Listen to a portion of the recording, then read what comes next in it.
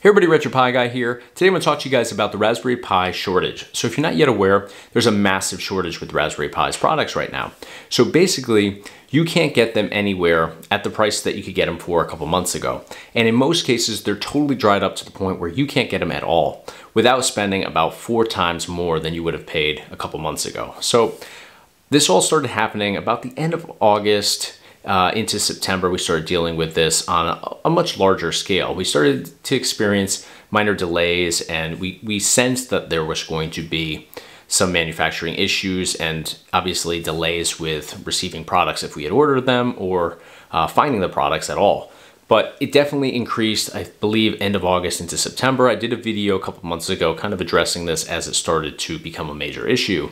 But what ended up happening was we kind of went through different ups and downs with the process. So you were able to get them after a little while. I think it was maybe 2 months of them being really hard to come by. And then all of a sudden Amazon had them again. They were a little bit more expensive than they used to be. Maybe anywhere from $3 to $10 difference in price, depending on which Raspberry Pi product you were getting.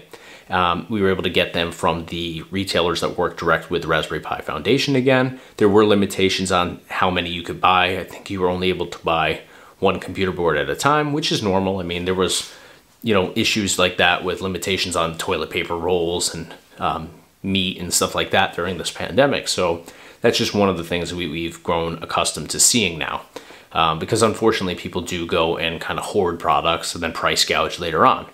So unfortunately that's an issue that did happen with Amazon, and I'll get to that in a second, but I wanted to kind of go over the history of this issue and where it all stemmed from. So the cause of this is obviously the COVID-19 pandemic, which we've been dealing with for 2 years now. At the time of this video anyways, and we're going to be dealing with it for a bit longer too. It seems like we're certainly making strides to get back to normal, but it does seem like we're constantly a couple steps behind this awful virus at all times. Obviously we've made major strides, but with new strands coming out and stuff like that, we're definitely dealing with a lot. And I feel like most businesses and industries right now still aren't back to normal and probably won't be for a long period of time still. People still, while we are going out, we aren't going out and doing, all the stuff we used to be doing or as frequently. People aren't spending money like they used to. We're all pretty much still dealing with this pandemic in one way or another. So what caused this problem was initially Raspberry Pi makes their products and, they sell them at a certain rate and they're used to that. When everything got shut down, we all pretty much went home and nobody was working for a period of time. And obviously different countries and even different states in our country here in the United States dealt with this differently. Some people experienced, lockdowns early on. Some didn't experience them really at all. We had mask mandates in some states didn't. It was just completely different state to state and certainly country to country. So industries, though, pretty much dealt with this all with, at one point or another, manufacturing had to be halted and all the workers went home for a period of time, so nothing new was being manufactured. So with a product like Raspberry Pi's products, they assumed that the demand would go down because now people are home, they're not working, they're not spending money like they used to. We're probably going to see a decline in sales. But now what ended up happening though was people started learning about the Raspberry Pi products and all the amazing things you could do with them. And let's take retro gaming for example. That's predominantly what I use the Raspberry Pi for, and specifically the Raspberry Pi 4GB RAM. People started realizing, hey, I can get this $55, at least for that particular Raspberry Pi product, $55 computer board and end up with basically a gaming console that has thousands upon thousands of retro video games on it. For $55 just for the computer portion of that is a pretty sweet deal. So when you're home and you're not working and you're trying to fill your time now, that's a pretty sweet thing to get your hands on. So whether you're going to use the Raspberry Pi product for gaming or for coding or for any of the other amazing projects you could use the Raspberry Pi product for, their sales went through the roof. So now they have massive sales. They're selling, tens upon thousands of Raspberry Pis, and they're no longer manufacturing them. So their stock inventory is just depleting very rapidly to the point where eventually they run out of inventory. So what ended up happening was their inventory obviously declined and they were selling these like crazy. And eventually they did go back to manufacturing, but what ended up happening was they were so far behind, we started to experience these delays when we would order them, or they were just drying up in certain marketplaces altogether. So they did start making them, and that's why we actually saw that we started seeing that inventory was going away, and then it would come back for a period of time, then it would go away again. And obviously price fluctuations occurred during this process. But where they're at right now is, now while workers are back in the factories and they're ready to manufacture these products, now it's hard to find the components that are used to actually build these computer boards and different products. So it started with one thing and led to another thing, and now they're still dealing with massive delays and restrictions on how much they can produce at any given time, now because of the components being really hard to find. So it's a tough situation for pretty much any industry, but with this particular one, they're pretty much at the mercy of these products that they need in order to keep manufacturing moving forward. So now where we're at as the potential buyers for these products, they're really hard to come by again. And while we did see this before and we saw that it only lasted a short period of time, now it's so hard to get the components to make these computer boards. They're anticipating this is going to last a much longer period of time. So what also ended up happening during this process is a lot of people through Amazon went out, they kind of hoarded all of these computer boards that were available for a period of time. So Amazon never had a limitation as to how many of these you could buy at one time, like most of the retailers that work direct with Raspberry Pi. So you could go on Amazon when they became available again, and yes, you were paying maybe $5 to $10 more than they were a few months before, but you can go on there and order 25 of them if you wanted. So I think a lot of people ended up doing that, and they kind of hoarded them, and now that everything is really hard to come by, or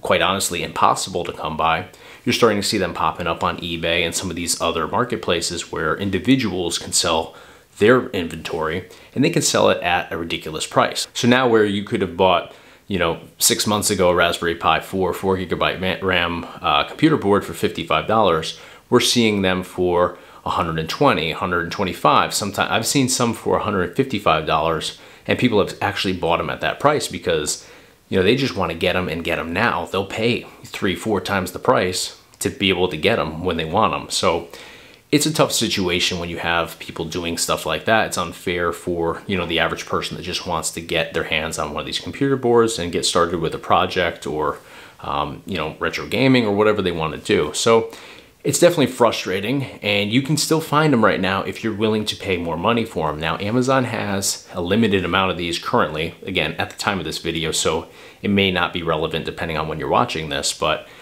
they're currently going for, direct from Raspberry Pi, I got it right here on my screen, $112.95. So that's more than double what they were going for, again, a couple months before. And now Raspberry Pi Foundation did make a statement saying that they only upped the price of one of their computer board products, and it was by, I think, 10 bucks or so. So that listing that I mentioned is listed as the Raspberry Store. So I'm not sure if that Raspberry Store is the Raspberry Pi Foundation site or selling store on Amazon's website, or if it's one of the retailers that they work directly with. But I could see that they have 15,624 positive reviews. So that's a massive amount of sales to have on Amazon for it to be a retailer. So it leads me to believe that I do believe that that is the Raspberry Pi's official store on Amazon. So that's double the price from what they were selling for a few months ago. So to make a statement saying that, hey, we've only upped the price on one product so far by $5 to $10, I forget exactly what it was. I think it was $10 though. It's a wild statement to make when we have it right on our screen here on Amazon. $112.95 for the Raspberry Pi 4 Model B 2019 quad-core 64-bit Wi-Fi Bluetooth 4 GB RAM, in parentheses. That is the title for that product if you want to look it up, just to see what it's priced at, depending on when you're watching this video. But that's, again, more than double the price. Looks to me, with the amount of positive ratings on just that product alone, and it was, again, 15,624 positive reviews there. I definitely think that's the Raspberry Pi's official store on Amazon. So, that's pretty much where we're at in terms of prices. And, I kind of get upping the prices. I mean, I think that's a little bit much to up it by, but you know, if you want to combat people going in and buying up what little inventory you do have available and then just flipping the price on their end, you know, you kind of do have to make it to the point where, hey, this is too expensive for us to really buy and hoard and then make money on.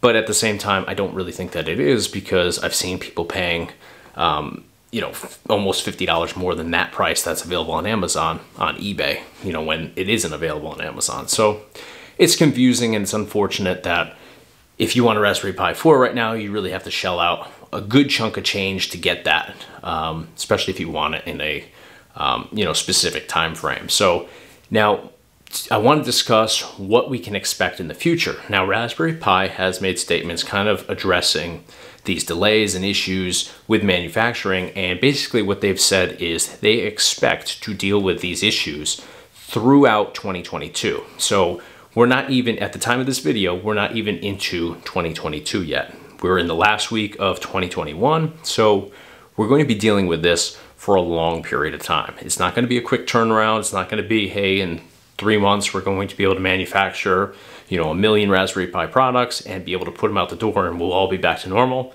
This is going to go on for the majority of the coming year. So unfortunately, I think that the fluctuation on price here is just going to be all over the place, because I've seen this price change now in the last 3 weeks, probably 15 times or so. And if this is the Raspberry Pi store, they're changing the price on their end as well. So I get it. Things cost different prices at different times. There's a fluctuation in the supply line as well. So basically, we're all just along for a really wild ride, probably for all of 2022. So not to jump into another topic here, but Raspberry Pi Foundation did also talk about putting out another version of the Raspberry Pi 4 and moving on to a Raspberry Pi 5 as well.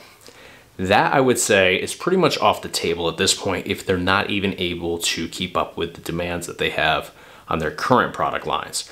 They're certainly maybe trying to develop future product lines for the future, but I do not see any of that happening. You're not going to release new products when you cannot even keep up with the demand for what you currently have available. So it's one of those situations that's really tough for everybody involved. I feel for the consumer. I also feel for the manufacturer and creator of these products too. So I just want to kind of put all this information together today for you guys, because all this information is out there and available. Most of what I'm telling you guys is direct from Raspberry Pi Foundation's website and different statements that they've made over the last couple months regarding this unfortunate issue with the product availability. But there's no like one place where you can get all this information. It's been, you know, a couple articles here, a couple interviews there over the last couple months. So I've kind of just pieced all that information together to give you guys an idea as to what we can expect in the future. And if you're not already familiar with the situation we're in, exactly what you would expect right now if you went out and tried to find a Raspberry Pi product. So that's going to do it for today. If you guys have any questions or anything like that, feel free to hit me up in the comments section. Always happy to answer questions and interact with you guys any way I possibly can. But that's going to do it for today. Thank you guys so much for watching. If you enjoyed this video, smash the like button for me. Be sure to subscribe to the RetroPie Guy YouTube channel, and I will be doing some future videos on this as the situation changes with this process for obtaining Raspberry Pi's products. So again, that's going to do it for today. Thank you guys so much for watching.